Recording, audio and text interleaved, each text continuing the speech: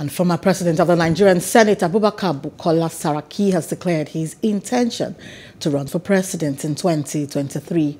Saraki, through his official Facebook page Wednesday, called on the people to join him in making the community safer and provide real opportunities for everyone.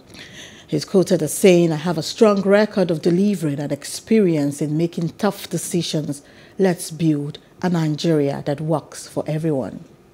Hello, hope you enjoyed the news. Please do subscribe to our YouTube channel and don't forget to hit the notification button so you get notified about fresh news updates.